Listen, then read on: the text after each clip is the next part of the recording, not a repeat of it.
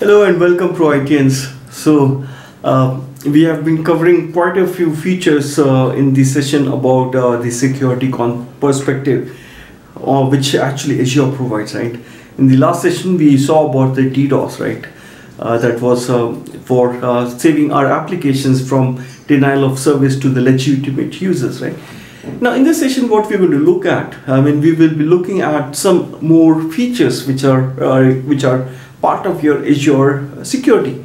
All right. So we are going to look at Azure Firewall, and we are going to see some pictorial overviews about the Azure Firewall, and then we're going to talk about the features in detail which actually are provided on the Azure Firewall. Right. Great. I'll see you in the session. But before that, please do click on the subscribe icon. So that helps me in creating these sort of videos and providing the updates on the regular interval, right? Great. Thank you. I'll see you in the session then. Thank you.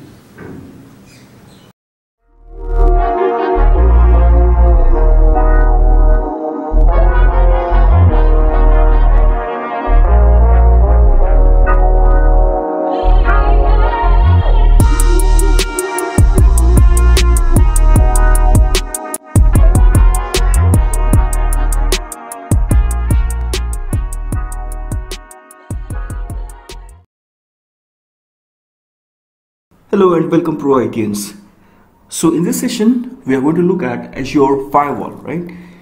And that is part of your application protection service, right?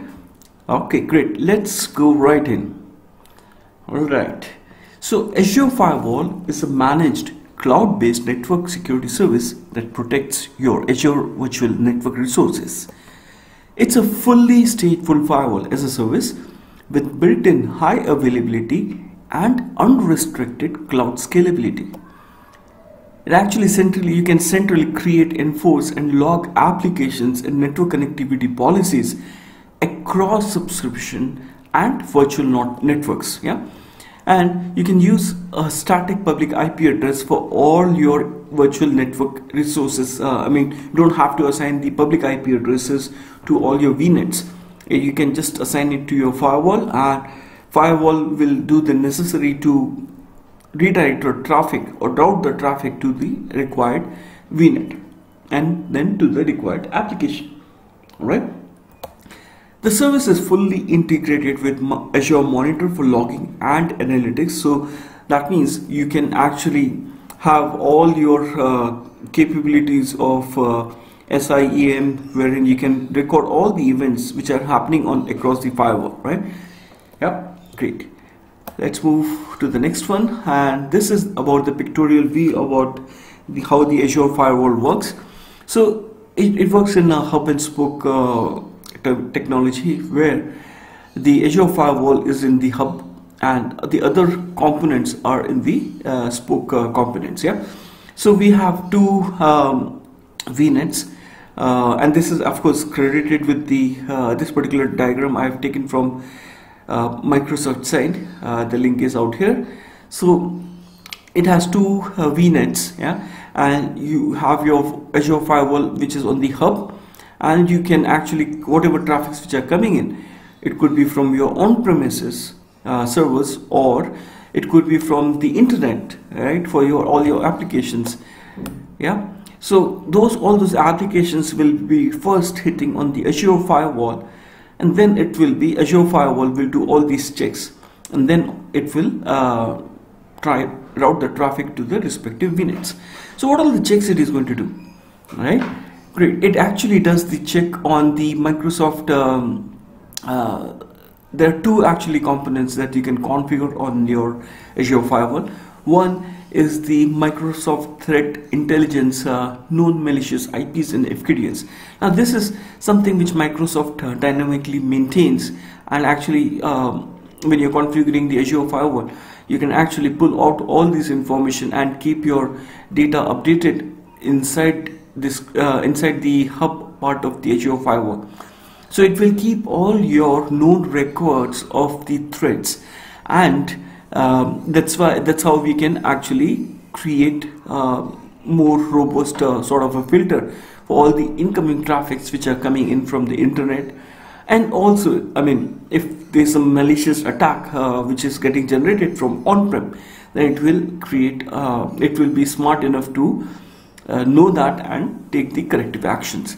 Apart from this, you can have a L3, L7 layer policies that you can configure on this that will additionally help in creating the security on your firewall, right? Now, what it does is it actually creates the NAT and network application traffic filtering rules, which allows inbound and outbound access to your applications. So your applications are not directly exposed to internet or to any external traffic.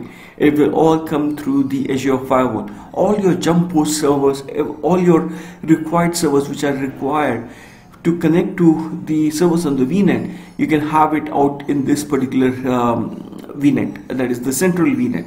Yeah? So you can actually have more robust control out in this way, right? Great. Now let's move to the next one, wherein we are going to talk about the features which Azure Firewall provides. Yeah. So Azure Firewall has the built-in high availability, right? What does that mean? High availability is built in, so there's no additional load balancers that are required, and there's nothing you need to configure, right? So that actually saves your cost on the load balancer perspective. Now, availability zones, right? Now we have seen about the availability zones in the previous sessions, right? I mean, how we can actually create the availability zones for your high availability, right? So Azure Firewall can be configured during deployment to span multiple availability zones for increased availability, right? So, you know, I mean, the availability zone, the SLA is about 99.9% uptime, right? So with that, you can actually associate Azure Firewall to a specific zone just for proximity reason using the service standard 99.95% SLA. And there is no additional cost for the firewall deployment in an availability zone. However, there are additional costs for inbound and outbound data transfers associated with availability zones, right? Now, one more thing which you actually which I wanted to bring to your attention was about the Azure fire availability zones are available in regions that support availability zones. It will not be available in all the zones, right? Yeah, so when you're going to design it, you have to take a note of it. I'll repeat once again that the availability zones are available in regions that support availability zones. Yeah. And also note that availability zones can be configured during deployment, and you can't configure an existing firewall to include availability. Next one is application FQD and filtering rules. You can limit outbound HTTPS traffic or Azure SQL traffic to a specified list of fully qualified domain names that can include wildcards. Yeah. So this feature doesn't require a TLS termination, right? The next one is network traffic filtering rules. So you can centrally create, allow or deny network filtering rules by source and destination IP address, port and protocol. Azure Firewall is fully stateful, so it can distinguish legitimate packets for different types of connections. Yeah. So rules are enforced and logged across multiple subscriptions and virtual networks. FQD and tags. So FQD and tags make it easy for you to allow well-known Azure Service Network traffic through your firewall. For example, so you want to allow Windows Update network traffic through your firewall, right? So you can create an application rule and include the Windows Update tag. And with that, what happens is your network traffic from Windows Update can flow through your firewall. So that's how easy it is. Yeah. Let's talk about the next one is about the service tags. A service tag represents a group of IP address prefix to help minimize complexity for security rule creation. You can't create your own service tags, that is very important, nor specify which IP addresses are included within a tag. Microsoft manages the address prefixes encompassed by the service tags, and it automatically updates the service tags as address changes. Yeah. threat intelligence, and I mean we saw this point in our pictorial overview when we in the previous slide, right? That Microsoft has its own threat intelligence, right? So threat intelligence based filtering can be enabled for your firewall to alert and deny traffic from and to the known malicious IP addresses and domains. The IP address and domains are sourced from the Microsoft threat intelligence feeds. Yeah. Zones. Outbound SNAT or outbound SNAT, or I mean it's actually SNAT stands for source NAT, or source network address translation. Yeah. So in outbound virtual network, traffic IP addresses are translated to Azure Firewall public IP.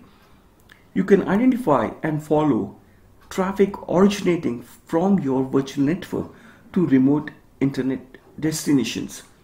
Azure Firewall doesn't SNAT when the destination IP is a private IP at range that is as per the IANA RFC 1918 standards. Yeah.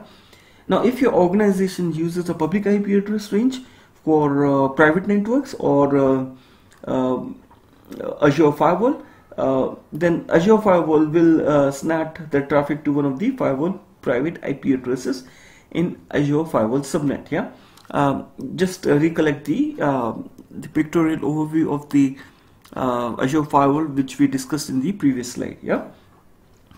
So if the organization uses that, then you can actually you can actually have Azure Firewall will SNAT the traffic to one of the firewall private IP addresses in Azure Firewall subnet. Right? You can configure Azure Firewall to SNAT your public IP address range. Yeah. All right. Next, move to inbound. The earlier one was outbound SNAT. Now this one is inbound DNAT. So DNAT will stand for destination network address translation. All right. So inbound internet traffic address. So with this, with this feature, you get inbound internet traffic to your firewall public IP address, and that is translated and filtered to the private IP address on your virtual network. Right. Okay, next one is about the multiple public IP addresses. Now this feature you can associate, with the help of this feature you can associate multiple public IP address with your firewall, and then you can go up to about 250 IP addresses. This feature also helps in enabling additional scenarios with the SNAT and DNAT, right? So with DNAT, you can translate multiple standard port instances to your backend servers. For example, if you have two public IP addresses, and with that you can translate TCP port 3389 for both IP addresses. Yeah, that's how you can manage.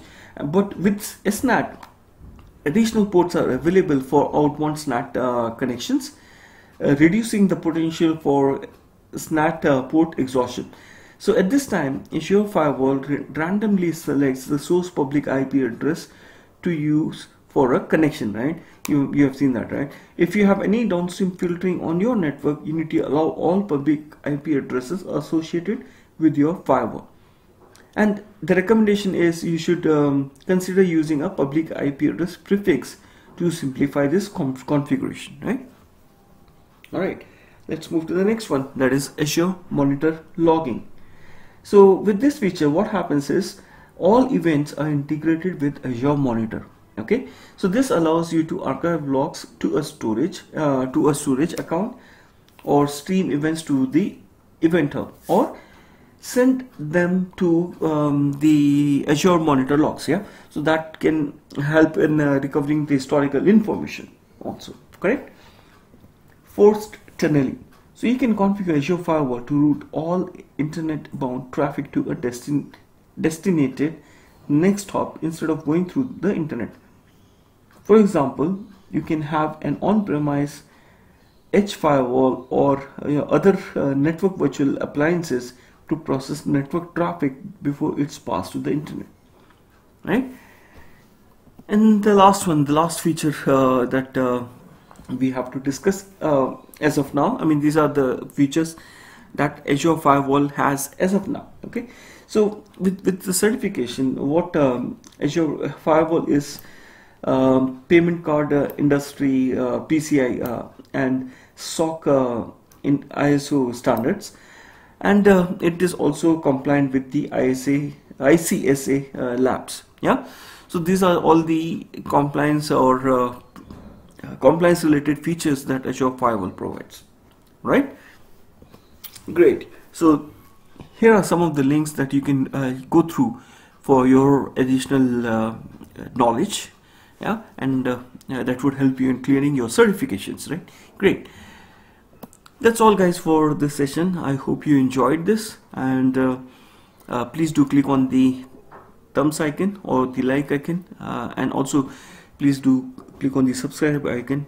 And if you're liking these videos, please do click on the notification icon so that you can get update as soon as the new video is uploaded. All right, great. That's all, guys. Until next time, keep watching and keep learning. Thank you.